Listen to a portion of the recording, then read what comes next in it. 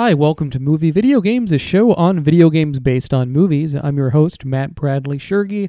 This time around, we'll look at Dragon, the Bruce Lee story for the Sega Genesis. The movie came out in '93. The video game for Sega Genesis came out 2 years later in '95.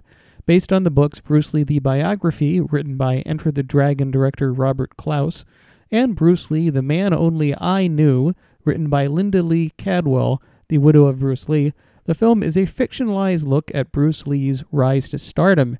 Jason Scott Lee of Ghoulies 3, The Ghoulies Go To College fame, plays the titular Bruce Lee, no relation.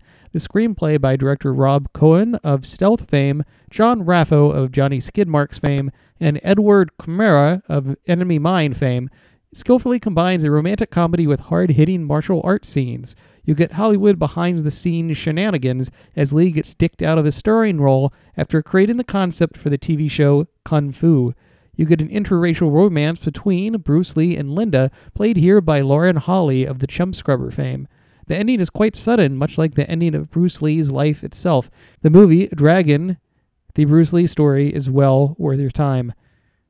Published by Acclaim Entertainment and developed by Virgin Interactive, Dragon the Bruce Lee story for the Sega Genesis is far better than it has any right to be. There are a few different ways to play. There's a more traditional single-player tournament fighting mode one might find in games like Mortal Kombat, but the real surprise and meat of the game is the single-player story mode.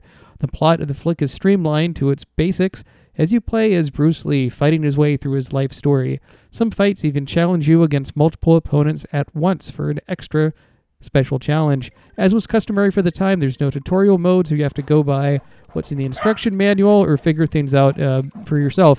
Animation is lively, and the graphics have a nice punch to them, no pun intended.